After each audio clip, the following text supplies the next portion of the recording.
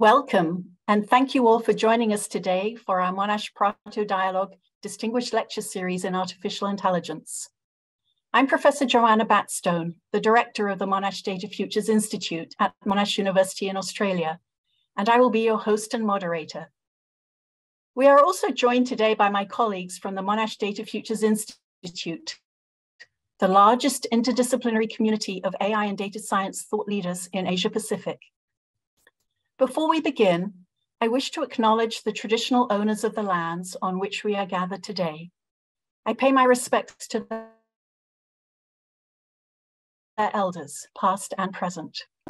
Welcome to the 2023 series of the Monash Prato Dialogue Distinguished Lectures in Artificial Intelligence, where we aim to explore the evolving impact of data science and AI in society by fostering a global dialogue.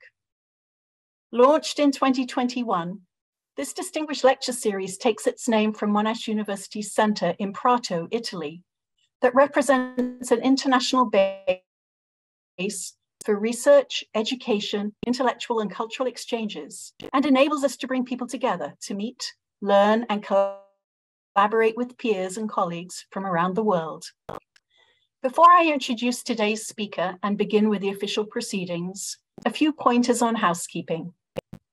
Please drop any questions you may have in the Q&A function of this webinar, not in the chat function, and we'll get to them at the end of the lecture. Also, please join us in the conversation on social media by following us on Twitter at MonashDFI and by using the hashtag Monash Prato Dialogue. For our first lecture of 2023, we are very pleased to host Professor Shannon Vallor. Professor Shannon Vallor is the Baillie Gifford Professor in the Ethics of Data and Artificial Intelligence in the University of Edinburgh's Department of Philosophy. She directs the Centre for Technomoral Futures in the Edinburgh Futures Institute and co-directs the UKRI Enabling a Responsible AI Ecosystem Programme. She's also a Fellow of the Alan Turing Institute. Professor Vallor's research explores how emerging technologies reshape human, moral, and intellectual character, and maps the ethical challenges and opportunities posed by new uses of data and artificial intelligence. Her work includes advising academia, government, and industry on the ethical design and use of AI. In today's lecture, Professor Vallor will address the bootstrapping problem with AI for social good and the impact of related suggestions to develop more virtuous or responsible models of AI innovation. We're very pleased to host Shannon today, and we're delighted you can join us. Over to you, Shannon, and we look forward to your lecture. Thank you, Joanna, and thanks to everyone who has organized and supported this series and those who are joining us today. I'm really excited to be able to share this presentation with you. So I'm going to share my screen, and as usual, we hold our breath. Hope that it works. Looks like it does. And just one moment here while I make sure that we can advance things properly. Yeah, okay, great. So I'm going to talk about the virtues, which some of you may be familiar with work that I've done on the technomoral virtues, the virtues that we need in order to cultivate better technologies. And I wrote this talk really in part as a challenge to myself to think about that proposal more deeply and to recognize a difficulty in that proposal that I think we haven't adequately confronted, and that is this bootstrapping problem that I'm going to talk about in a moment. I'm going to talk about AI for good, and I will get to that a little bit after I present the fundamental problem that I think we have to consider when we talk about the cultivation of virtues as a way to address the gap in responsible technology of any kind. But I think the AI for good proposals that currently center a lot of the discourse around AI ethics are, I think, challenged by this problem in a particularly acute way. Okay, so let me set the stage here. I want to begin by confronting the reality that we are in a very difficult moment historically as a species, as a moment in modernity. I think we have to recognize that in order to realize that the social and philosophical and moral and political scripts that we have been upholding and valorizing for quite some time now may no longer serve us as well as they previously have. For example, it's often the case that in academia, the more restrained and moderate your claim, the more seriously it's taken, the more serious you as a scholar are taken. We take nuance, epistemic caution, and heavy qualification of any claims to be hallmarks of rigorous science. Anyone who starts talking about previously unthinkable or unprecedented harms might sell more books or garner more clicks, but generally we take this not to be the hallmark of sober minds, and prima facie, we tend to not trust people who say everything is changing. And in educated circles, such a habit has long been seen as an intellectual virtue. And it's been a very helpful habit or a very helpful virtue on a historical scale as a shield against fear-mongering and demagoguery and charlatans of every political and scientific stripe. But we might consider the fact that this could be an unfortunate time to be anchored to that intellectual habit of epistemic caution and heavy qualification, because we are not in normal times, right? Things are not okay. So we have to consider how that might alter what counts as an intellectual virtue. Take climate change, for example, right? One of the difficulties we've had with articulating the scale of the threat that climate change poses to us is that as soon as someone starts talking in a scientific vein about these threats, it seems like they are being hyperbolic. It seems as if they are speaking outside the language of intellectual virtue that we're accustomed to, where we talk very carefully about possibilities, probabilities. We don't talk about things like crisis in the sciences. We don't talk about things like the end of civilization when we talk about matters of scientific rigor.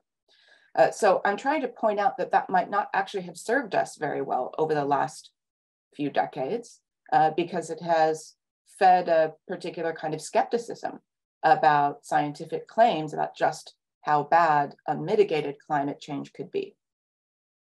And I think we can think about the way that same dynamic played out in the pandemic, right? That the people who were initially quite alarmed about the prospect of COVID-19 becoming a devastating global pandemic were initially distrusted and accused of being hyperbolic. And that led to a very sluggish response to the pandemic initially, when we could have perhaps been more proactive and mitigated a lot of the damage earlier, had we not been so distrustful of claims of that sort. So I want to just point this out as an example of the kind of possibility where something that has been an intellectual virtue in a particular historical moment ceases to be constructive and becomes maladapted to our well-being. So my point is that moral and epistemic virtues are a form of cultural adaptation to a specific environment for human flourishing. And when that environment changes subtly and radically, our virtues, or at least our customary pattern of expressing them, can be maladapted and in rare cases even pose a danger. So we might think then of virtues of character that are poorly attuned to changing needs and circumstances as something like vestigial organs, right? They might be the moral and epistemic equivalents of the appendix or the wisdom tooth. So the broader argument here I'm making is not just about this virtue of epistemic restraint, which I acknowledge still plays a vital protective role in many contexts, protecting us from deception, manipulation, over hasty or motivated reasoning. My argument is just that when we think about the problems of the world, and particularly those arising from new technologies like AI, and our need for better responses to those problems, it's not enough to simply ask for ethical AI. It's not enough to ask for value-aligned AI or AI for good. And in fact, as someone who has, instead of using that language, often talked about the need to cultivate virtues in ourselves to manage the new challenges arising from AI, I think my own framing is challenged by this problem. Without critical reflection on the challenge that I highlight today, I think it's actually dangerous to respond to this moment of crisis by just demanding more virtue from ourselves. Now, why is that? It's because we need to first consider this disruption of the general pattern of the virtuous person that follows from how fundamentally and rapidly the modern human environment has changed in the last century and will change in the next. For what we routinely take to be profiles of goodness and excellence might, in fact, in certain domains, now be deficient and maladapted to the human family's future flourishing. And that means that pursuing more goodness, guided only by the forms of goodness that we most easily recognize and valorize today, might be like trying to get out of a hole by continuing to dig. So how do we direct our moral sights to the forms of goodness that we actually need for the future and for the guidance of technologies like AI, when our present virtues are precisely what have trained our moral sight? So this is the bootstrapping challenge, and to meet it, I think, will require an unprecedented collective exercise of the virtue called practical wisdom. And I'll explain later why I think that virtue can help us get out of this hole. Now, I want to acknowledge that what I've called, the general pattern of the virtuous person, which I'm suggesting might be changing or needing to change, at least from what we recognize today. That general pattern is, of course, nothing universal. There's great variance among perceptions of virtue, even within contemporary human cultures. And I think this is actually a source of hope for us in the bootstrapping challenge. But one force has driven a particular constellation of virtue into a dominant global position over the past 2 centuries, and that's the virtues associated with the cultivation of modern industrial technoscience and its socioeconomic order. Indeed, I think we have to consider the fact that the well-known vices associated with modern industrial technoscience and extractive capitalism, greed, oppression, exploitation, might be actually a bit of a distraction from the real problem. Those are soft and well-marked targets. We know those are bad things. We know that those are things that we do not want to further incentivize and reinforce in society. Now, we still haven't gotten very good at disincentivizing those things, but that's really not the focus of my talk. I want to reevaluate the virtues associated with the modern global order, what we think are the best qualities of the noblest among our practitioners of scientific inquiry, our inventors and technologists, our entrepreneurs, educators, and democratic leaders. So I think we need to consider the fact that this general pattern of virtue associated with the modern technoscientific order must have been misaligned with our planetary and social circumstances for longer than the 70-odd years for which our path to civilizational crisis has been obvious. If we're today on the brink of civilizational decline or collapse, as opposed to a kind of blip, a readily reversible kind of problem, if instead we're really on the brink of a severe disintegration of the foundations of civilizational flourishing on this planet, then a backwards-looking assessment of our recent understanding of human virtue can't be very favorable if we're being objective, right? Virtues are supposed to align us with human flourishing. If we're on the brink of losing our capacity to flourish, then our conception of the virtues might not have been very well aligned for a bit. So this, again, is what I mean by the bootstrapping problem. We're in a civilizational pickle.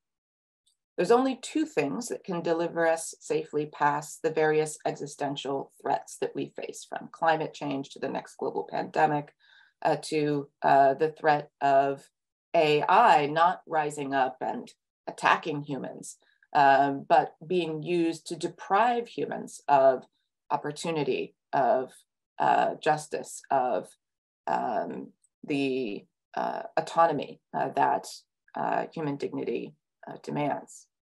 So if these are existential threats, then we need coordinated and widespread human excellence in developing planetary scale interventions and systemic reforms of our socioeconomic order, our political order, our ways of using and producing energy. That's a big ask. The alternative, though, is to ask for divine rescue, and most of us probably think that that's a poor gamble. So we need the first thing. We need a human virtue deployed at planetary scale in order to reform the fundamental institutions that are no longer serving us adequately and no longer protecting the interests of human flourishing for a sustainable future. Now, that's a daunting task, right? But this talk is actually going to make that sound more daunting, because I think we have to rethink first and relearn what virtue is, because simply doubling down on the virtues of the best minds of the generations that got us in this pickle is no wiser than using a golden shovel to dig your way out of a hole. Now, one way of understanding what I'm suggesting is to think about the multifaceted role of what Aristotle called phronesis, or practical wisdom, the intellectual virtue that coordinates and perfects the virtues of moral character.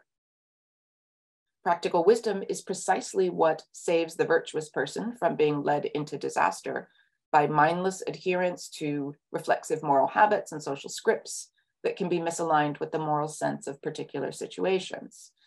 And the dysfunction of wisdom is famously illustrated by the Confucian philosopher Mengzi, who explains why a firm social taboo against, let's say, a man touching his sister-in-law will be set aside by the virtuous man, who will pull her to safety from drowning, even if he has to grab her body in order to do it, right? And that's because it should be obvious that moral virtue has to be embodied with intelligence, not mindless rigidity. And this moral intelligence or practical wisdom is not merely calculative. It doesn't simply deduce the proper course of action from explicit rules and principles. Instead, moral intelligence often has to be productive. So from novel situations that we encounter, our moral intelligence must often generate a new moral sense and a new kind of action guidance that suits it.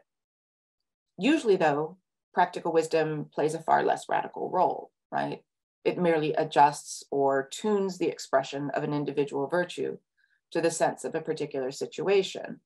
And this is what Aristotle meant when he said that phronesis is the ability, for example, to see in an individual act of honesty just how to tell the truth, how to tell it in the right way, to whom and to when, and to what degree to tell the truth. So here the virtue of phronesis is just adjusting the virtue. It's not changing what the virtue is. However, the radically productive possibilities of phronesis are not explicitly investigated by Aristotle or by Confucian moral philosophers who have their own account of moral intelligence and flexibility. And certainly none of the sort of classical virtue theorists thought about the need for radical moral transformation of collective moral life or collective moral scripts. Aristotle never imagines practical wisdom being deployed to question and reform the general pattern of ancient Athenian virtue and fit it to new social or environmental conditions. That was outside the scope of his understanding.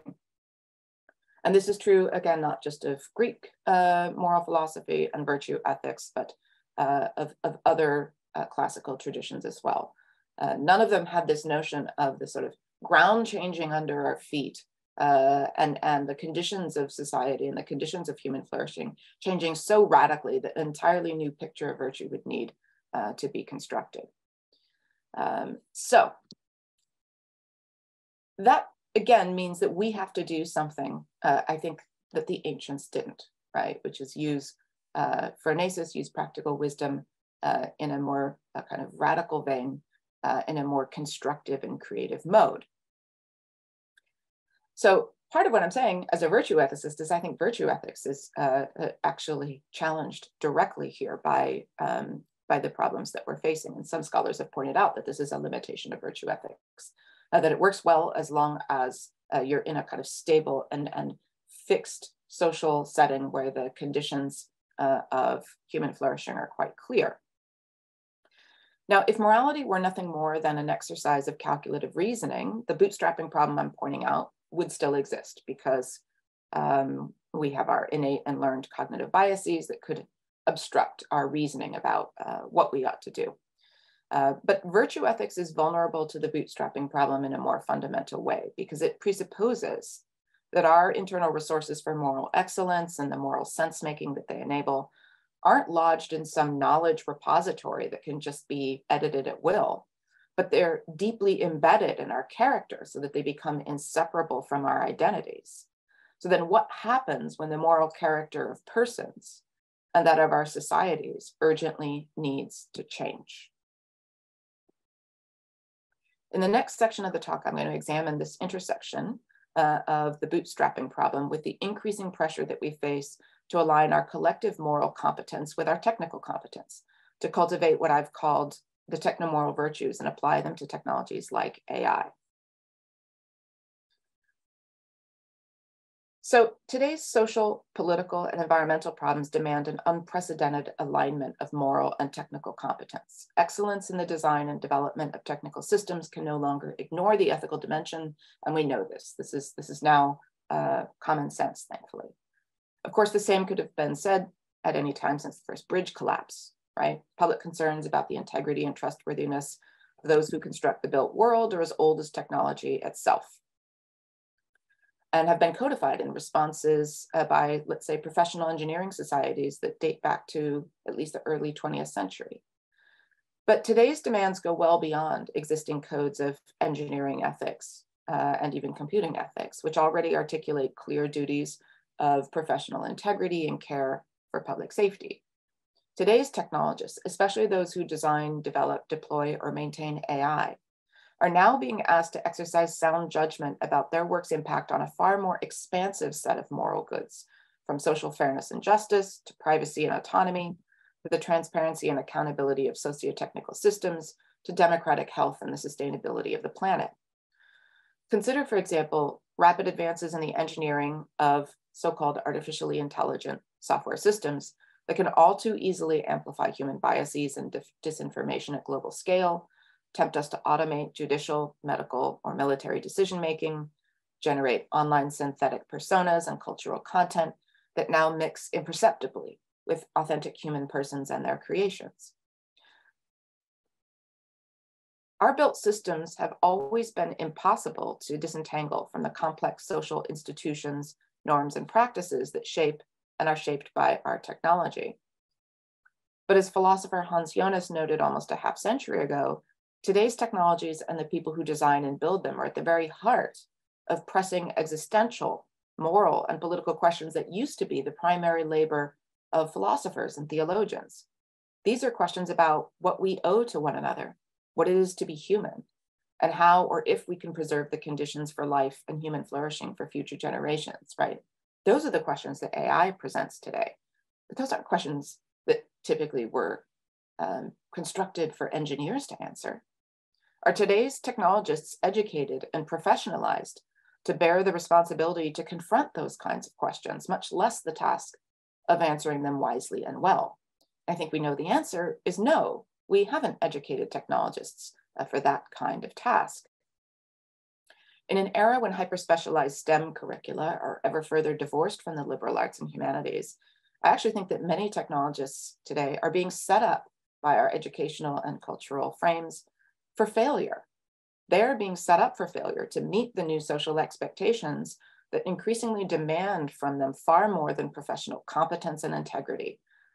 They're getting expectations that could only be met by the exercise of what I've called technomoral wisdom. And these failures that I think technologists, including AI developers, are being set up for cannot be safely ignored because they only amplify growing public distrust of scientific and technical expertise with harmful consequences that are already evident in arenas from public health to climate policy. So I think we have to explore the causes of and the potentially radical remedies for this growing and unsustainable tension between the virtues of technical excellence and moral excellence. And these kind of suspicious attitudes that I'm talking about and these resentments of technology that are growing are not limited to the conspiracy-minded or the uneducated. So consider the slogan, "Fuck the algorithm," that emerged in street protests by students and parents in the UK in the summer of 2020 following the disastrous rollout by the government of an ill-designed and socially regressive algorithmic solution to the pandemic-related cancellation of university entrance exams. Within months, that slogan had spread to protests on the Stanford University campus over a crude and unfair algorithmic solution to the distribution of the COVID vaccine to their medical staff. And technologists themselves aren't immune to this distrust in the wake of corporate scandals, such as Google's firing of their pioneering AI ethics team, alongside the litany of examples of abuse of women and other underrepresented groups in computing departments and online communities.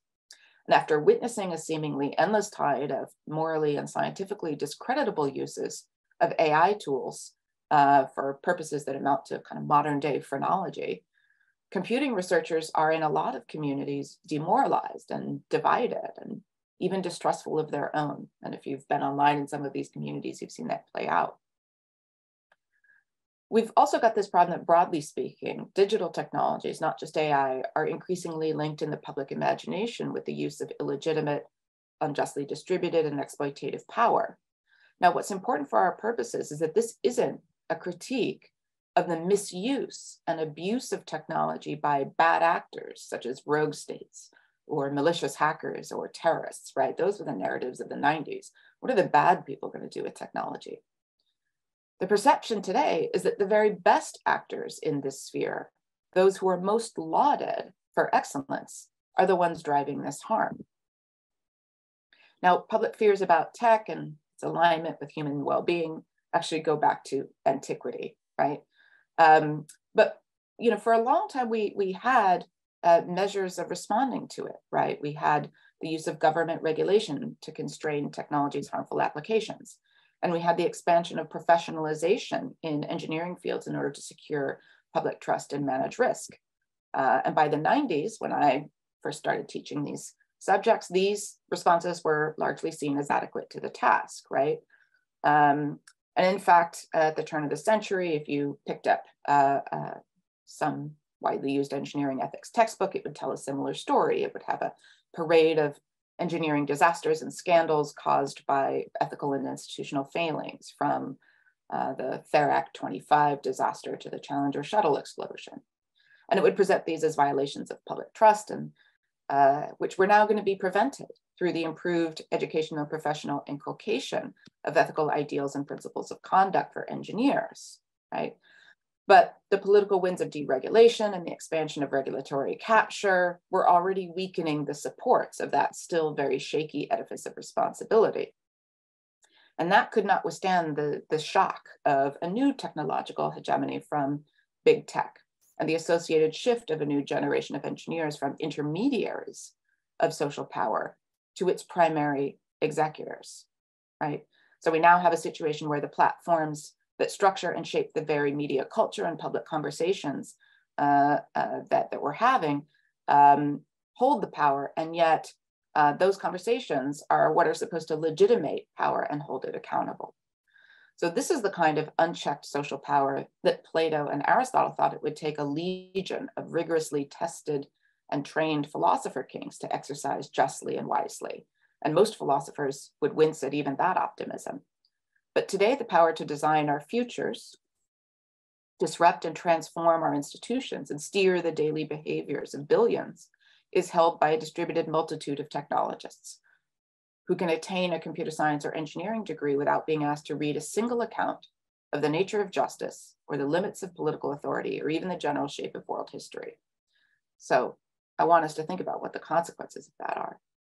Again, the point is not that computing professionals are ignorant or ill-equipped. The point is that we haven't prepared them for the tasks that we've given them, right? The ground under their feet has shifted radically, and our educational institutions have hardly taken stock, much less adequately responded. Because the moral demands on today's technologists go well beyond the professional virtues of technology, diligence and integrity. The responsibilities thrust upon them go far beyond care for public safety and avoidance of mass death. And in fact, I don't even know if the notion of responsibility is strong enough, right? Normally, acting responsibly doesn't require exemplary virtue. A teenager can act responsibly as long as they demonstrate basic care for the interests of others and avoid recklessness. But to safely entrust other people with the uncommon power and influence over billions of lives and the shape of the future that technologies like AI are transforming, we would ask for quite a bit more than what we ask for from a responsible teenager, right? So there are these steadily intensifying and tightening dependencies between computing and the fundamental conditions of human flourishing. The effects of the internet are now seen as tightly conjoined with or even constitutive of the fate of democracy, and the impact of AI is often seen to be the primary determinant of the future shape of the global economy and human culture, right? So technologists are being asked to address and assume responsibility for issues that go beyond our standard picture of the virtues of an excellent technologist or engineer. We're asking from them the kinds of virtues that would only be, at best, visible in exemplars of human practical wisdom, of phronesis. Because ordinary moral life doesn't require phronesis very often, or rather it doesn't require it to be displayed at the level of kind of creative construction of new moral landscapes that I talked about earlier, right? But that kind of virtue where we just have to be able to recognize the familiar pattern of moral virtue and reproduce it, that's no longer sufficient, right? An ordinarily honest professional can't resolve the challenge of moderating online content for dangerous falsehoods and conspiracies while at the same time preserving the appropriately free exchange of ideas. An ordinarily fair machine learning engineer may have no idea how to identify what constitutes a fair algorithm for distributing scarce healthcare resources when confronted with numerous competing fairness metrics that can't be simultaneously satisfied, in addition to other pressing demands of social justice that can't be formally defined at all. And these are garden variety challenges, right, for today's software professionals. They're not the exotic edge cases. They're not the dizzying conundrums that come from the new creative powers of generative AI models or proposals to design brain-computer interfaces or create machines with artificial consciousness or moral agency, right? So this is what I mean when I say that computing professionals, I think, are arguably being set up for moral and social failure. Where do we find the creative moral intelligence to chart a new course forward? And you're not going to find it in the moral philosophers either, for reasons I probably don't need to explain, right? We are not the salvation. Okay, so we have this bootstrapping problem. We can't solve it without technology, but the picture of technical excellence that we've constructed isn't really adequate. Now, you might say, okay, you've painted a problem and a need to kind of create a radical reformation of the picture of technical excellence that we reinforce, that we educate for, and you might say, look, that's just unrealistic, right? There's no way that we can solve this bootstrapping problem that you've presented. But I think it's important to keep in mind that, look, if things really are on the brink of crisis, we don't have any choice. In a leaky lifeboat with a violent storm approaching, there's no proposal of the passengers that's idealistic or naive if it's the only way, right, to bring the boat to shore. So we got to do whatever we got to do. Okay, in the last 10 minutes or so of the talk, I want to describe some particular realignments of virtue that I think might be necessary in order to meet this challenge that lies ahead, right? Okay, first of all, I think we have to go beyond our kind of traditional views of what excellence is, particularly in the commercial and technical sphere. Some of you might be familiar, if you're old enough, with these kinds of posters that used to appear on the walls of nearly every Silicon Valley business or unicorn, and their definitions of excellence, right, were always kind of ludicrously shallow, but also, you know, kind of instructive on how we got where we are, right? Teachings like this tell us that excellence is the result of, quote, caring more than others think is wise, risking more than others think is safe, dreaming more than others think is practical, expecting more than others think is possible. The excellent person is a solitary eagle who soars above the judgment of others, tied to no one, grounded and constrained by no entanglements of duty or responsibility for the safety and welfare of others. They risk more than others think is safe without asking who or what their actions will put at risk and how they'll be protected. In short, they move fast and break things, right? And I'll just kind of pass through. There's a few examples of this that I wanted to highlight, but I think for time, I'll just move forward. My point is that there is a flaw in the philosopher's exaltation of virtue as excellence and its cultivation as a promise of salvation, right? The very notion of excellence that most widely resonates in our cultures and our most powerful institutions is inextricably linked with the habits and traits of character that built an unsustainable world and the forms of life that we need virtue to escape, okay? So that takes us back to the bootstrapping problem. So I think that even what we think of the best qualities of the noblest among our technologists, our entrepreneurs, are almost by definition going to be coupled to habits and patterns of action that are embedded in our presently attractive ways of life and not the new ones we must create. And I think this carries over powerfully into the AI for good narrative. So I want to ask this question: how good is the AI for good vision, right? What is AI for good for? Now, if you look at some of the AI for good proposals that have been funded, I'm picking here on kind of Microsoft's arm of funding of AI for good research, it's clear that the AI apples don't fall far from the tree. That is, they don't fall far from the vision of excellence that has actually created the problems that AI for good is supposedly going to solve. They replicate the very functions of AI that are criticized elsewhere, only for supposedly nobler ends, right? So they surveil everything, right? So AI for good projects, a lot of times are surveillance projects. It's just that they want to surveil things like flu and wildlife and environmental and biological soundscapes, right? But the impulse is still to use AI to surveil. They want to analyze and predict everything from marine heat waves to algal blooms to teen mental health crises, right? They want to compute everything, right? So one of the AI for good proposals is a planetary computer initiative to create a multi-petabyte catalog of global environmental data with intuitive APIs and applications. And of course, it has to be developed on the Microsoft Azure platform. So my point is that these applications, you know, I mean, look, a lot of them are incontestably good, but they still constrain the possibility space of goodness to what we already know how to do and are in the habit of doing with computers, what we already think is good to do with computers. And I think they also do so in a way that, you know, requires a lot of data, a lot of compute power, a lot of surveillance tech, and this pushes low tech or alternative tech options out of view for funding.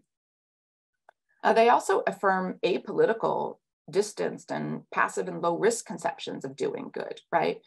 The strategy is observing, analyzing, categorizing, and measuring social harms that we already know about, rather than protesting, obstructing, redirecting, interfering, changing, and restructuring harmful forces in society. They entrench techno-solutionist and morally defanged views of innovation, right? So for one of these proposals, they say an innovation is a process, tool, approach, or a digital solution that has a functional prototype or proof of concept ready to be piloted.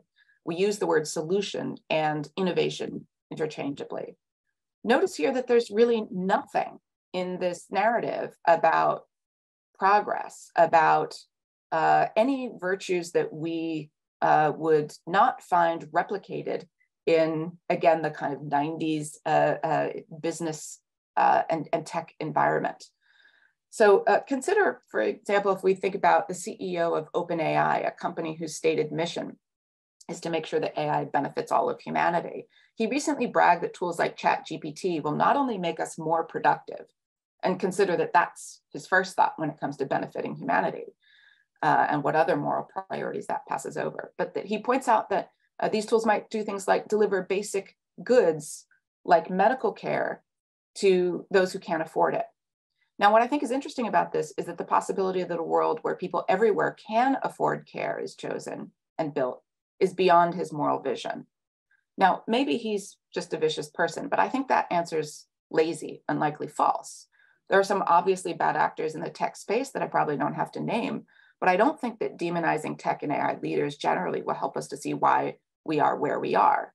If anything, I think we're seeing an expression of the virtues of innovation, which we've been celebrating since the Industrial Revolution began. Ingenuity, perseverance, efficiency, speed, irrepressible optimism, thinking big, and the willingness to fail in the pursuit of greatness, which is to say scale. We've been describing these as virtues, and yet I don't think these are the virtues that will carry us safely into the future. I think some of these virtues might be traps, gravity wells that entrench maladapted habits rather than sparking the constructive adjustment of human excellence to meet our future needs. Consider things like, independent thinking, right? Which sounds like a great virtue leads you to decide you can do your own research on the internet and decide for yourself whether, the COVID vaccine actually is effective or not, or whether climate change is real. Or consider the virtue of perseverance, right? One of the modern mantras of leadership and personal excellence has always been to keep going, to not give up, to endure hardship and push on. Well, where does that virtue leave us today? It leaves us, with a social network that degrades the pillars of democracy further every day because Mark Zuckerberg learned the virtue of perseverance, right? He's not going to give up. He'll keep going and keep saying he'll do better. And if he did walk away, we wouldn't respect him for it, right? We don't know what virtuous giving up, virtuous resignation looks like. It's not in our moral vocabulary. But maybe it needs to be. Maybe the world would be in a better state if we knew how to give up and start again in a new key. And I think about also the way we kind of devalorize the virtues of resistance that come from social movements, right? We characterize young people in the streets not as practically wise, but as impetuous, as impatient, as angry, just because they refuse to keep walking into their graves, right? They're labeled resistors and agitators. They're immoderate, they're disrespectful. So what are we saying when we frame actions in this way? I think what's really interesting is that if we think about the virtues of technology, and I'm going to wrap up now, we think about the virtues of delivery and never the virtues of deliverance, right? Resistance is a bad thing. The virtues are efficiency, seamlessness, speed, lossless transmission. And also what they very rarely are the virtues of restoration and repair, the virtues that are needed for a circular global economy. Those are essentially absent in the tech space, right? Where repair and restoration are virtues of sort of old engineers who kind of fix things, as opposed to the people who build new things, right? And our philosophical history doesn't help either, right? Because it devalorizes the role of technology in virtue, in wisdom, right? From Plato and Aristotle, we've separated the notion of technical excellence and moral excellence. And we're living through the consequences of that now, right? So what I want to close with then is to consider what kind of technomoral futures we might have envisioned with a different profile of the virtues. Technology is conceivable as more than deterministic engines of economic production, exploitation, and political domination. Could we see technologies, including AI, as being able to be built as expressions of human freedom and solidarity, or even as new avenues for the materialization of love? Because technologies can be, and often have been, engines not merely of war and wealth, but engines of creative play, of artistic expression, of social care, of service and comfort to others. We need to reclaim technological culture for a sustainable moral vision. And yet, for the most part, our moral lights are shining in the wrong direction. We can't pull ourselves up by these bootstraps. We need instead a shared heroic project. I say that quite seriously, a movement of creative practical wisdom to jointly explore the renewal and expansion of new and better technomoral possibilities. And I think in those possibilities are our hopes for finally and belatedly flourishing together. Thank you. Looking forward to the questions. Thank you very much, Shannon. That was really fascinating and a great way to think about some of the challenges of technical excellence and moral excellence, and how do we bring those worlds together? We've got a great set of questions here, and so I'm going to dive into a couple of them and kick off with a question around this comparative nature of technical excellence and technomoral wisdom. A question here from David, who thanks you for a very thought-provoking presentation, but asks for your thoughts on the forces that shape human actions. For example, what do you think about the reward and drivers of technical excellence in comparison to the rewards and drivers of technomoral wisdom? Yeah, that's a great question. One of the things that I end up talking about very often when I'm speaking to policymakers or when I'm speaking to companies who sort of bring me in to talk about, AI ethics or data ethics and how they can, or responsible AI and how they can bring that into their organization. One of the things I end up talking about a lot is the incentives that their community or teams are driven by. And I say, look, you can talk about principles all day long. It will absolutely get you nowhere. In fact, it will fool you into thinking that you're addressing the need to build more ethical technology if you talk about what our principles are and you don't talk about what our incentives are. So I very much think that this is something that moral philosophers have really ignored. That is the way that humans respond to the environment, right? Philosophers like to talk about what's in our heads and how what's in our heads drive us, but what's in our head is coupled with the environment and the ways that we are attuned to it. And so, it's not, I think, somehow selling out morality to talk about the fact that we respond to incentives. And I think even in moral behavior, we respond to the incentives that come from the social world when we behave in caring and trustworthy ways. It doesn't mean that there aren't principled reasons to be virtuous even when the incentives aren't there. But I think if you construct a world where all the incentives push people towards, for example, unsustainable practices, and you leave those incentives in place, but then you basically just lecture people about the virtues of sustainability, of environmental justice, and you don't ask how the incentives are going to be changed for people, you're setting everyone up for failure. So I don't know if that was what the question was where the question was coming from, but I think this is a neglected ingredient in the conversation, is to talk about what are the incentives for a technomoral virtue that we need to create. Thanks, Shannon. And that's prompting some follow-up questions here as well. There's a question from Andreas that asks, or comments that AI as a force impacting society is largely driven not by individuals, but by corporations. And you showed some examples of a corporate view of what AI for good means. So the question is, do we need virtues for corporations that are different than the profit motive, AKA greed? And are virtues for corporations different than for individuals? Yeah, it's a really interesting question. And I've been thinking about this a lot. I'm actually working on a paper with a colleague where we're trying to explore this. And, you know, I don't think that, I'm not sure that the language of virtue fits the corporation, in part because as a virtue ethicist, I'm very much attuned to the affective dimension of virtue. That is that there is an emotional element to moral intelligence that I don't think corporations can replicate. And I think it might be dangerous to project that onto them or ignore the absence of the ability to kind of develop that appropriate emotional attunement to the moral landscape that virtue requires. That being said, if we talk about, you know, a version of virtue that is specifically constructed to fit the kind of entities that corporations are, where we're not talking about moral virtue, right? But we're talking about a kind of institutional virtue.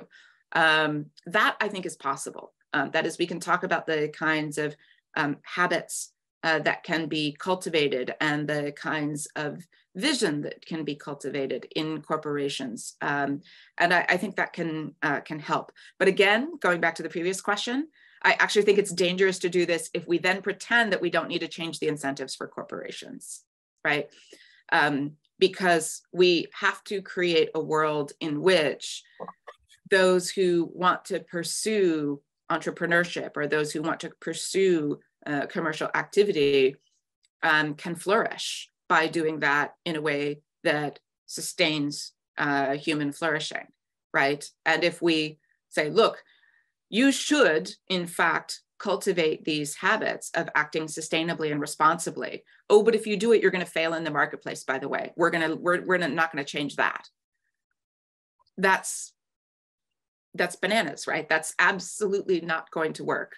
And so I think things like regulation we keep saying the same thing, but it's because it's the only thing that has ever worked as a way of rewarding responsible and safe practice. It's why we have airplanes that don't fall out of the sky every single week.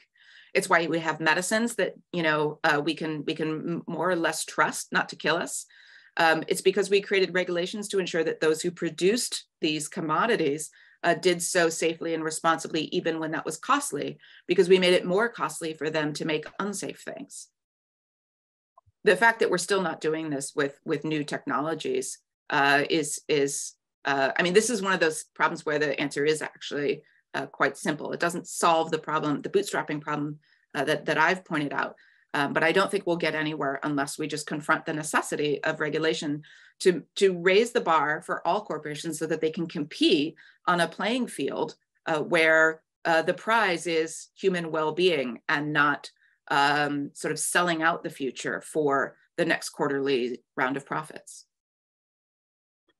We have time for one last question. So I want to come back to your provocative statement, in essence, that as technologists, are we educating technologists in the right way, or are we setting technologists up for failure? So there's a question here from Fani who questions what the education of technologists should look like and what models should we be using. And as moral sensitivity is part of our system of empathy and compassion attached to logical reasoning and high self-awareness, the emphasis in education is primarily put on cognitive competencies. So how do we, as educators, how do we cultivate intuition, virtue, and care for others as we think about design and implementation? Yeah, that's a really tough problem. And I think the issue here is that the current institutional structures of higher education in most countries aren't receptive to the kinds of changes, largely because of resource constraints that come from kind of defunding of higher education in a lot of countries where, organizations are pressured to do more with less. And, when you talk to a dean of an engineering school, they'll say, look, maybe we could integrate ethics into a little bit of our curriculum, or maybe we could offer one course in the ethics of technology, and we could kind of fit that in, but they're, you know, they'll say, look, that's what we could do at the most, because our graduates need these technical skills, and they're already taking a curriculum that is overpacked with content, and they have no freedom in their schedules, because, you know, we have to graduate them with these new technical skills. We can't afford to bring in the kind of social, historical, ethical context that you want to give them. And again, I understand that, you know, they're operating in a resource constrained environment under incentives that don't allow the kind of radical transformation of the educational landscape that someone like me would like to see. So again, I think we need to back up a step and sort of say, how do we change the resource picture for higher education and the incentives so that we can afford to do some of these more ambitious restructurings of technical education? I do think there are some countries, though, where they have gotten a little bit further in some of these ways. I've always been a bit of an admirer of one aspect of, for example, the Dutch technical universities, which is that they integrate the philosophical, social, and historical dimensions of technology into the university setting, right? So there are philosophers of technology sitting in pretty much every, multiple philosophers of technology at pretty much every Dutch technical university. So it's presented as part of what it means to get an excellent technical education, as opposed to something that can be distant, that's in a college on the other side of campus that you never interact with. So I think there are models that we can look at for doing this better. But I also think we have to just be honest with ourselves that if you think about what we do when we train in most countries, medical professionals, think about how long the training is to become a physician. Think about how many different dimensions of knowledge we pack into that. And it takes a lot longer than a 4-year degree, right? But we think when you're holding human lives in your hands, that's necessary. I think we ought to be honest about the fact that, you know, to build the technologies that will determine the conditions for human flourishing in the next 100 years, maybe you need 6 years of education and not 4, or 5 instead of 4, and maybe we just need to accept that and restructure the environment to make that possible. Thanks, Shannon. And in fact, your comments here around being able to integrate the world of humanities and the social sciences with the world of technology is something that we're very focused on at the Monash Data Futures Institute as well. So it's been lovely listening to you today, and we really thank you for joining us for this lecture.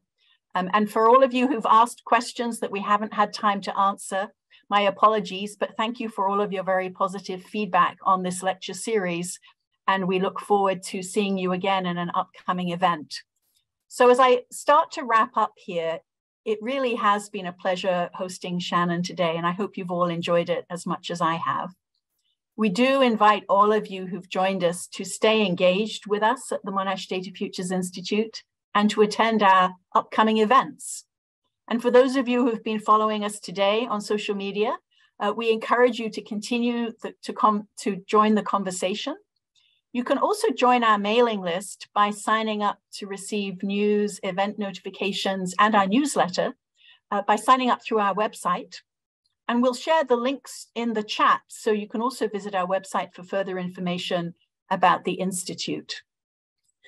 It's been a great discussion today, and I stay challenged with this focus around how do we educate for the future? And for those of us who have a technology background, what do we need to learn in order for us to bring together this notion of technical excellence and moral excellence to be able to address the bootstrapping problem and really to focus on AI for good, as Sharon has so elegantly articulated here. So Shannon, thank you again. And to our audience, thank you all for joining us. You've been wonderful, and I really appreciate all the questions you've asked us. And we look forward to seeing you again in an upcoming event and to join us in these valuable and provocative discussions. Thanks again, Shannon, for joining us. Thanks to our audience, and we'll see you again very soon. Thank you, everyone.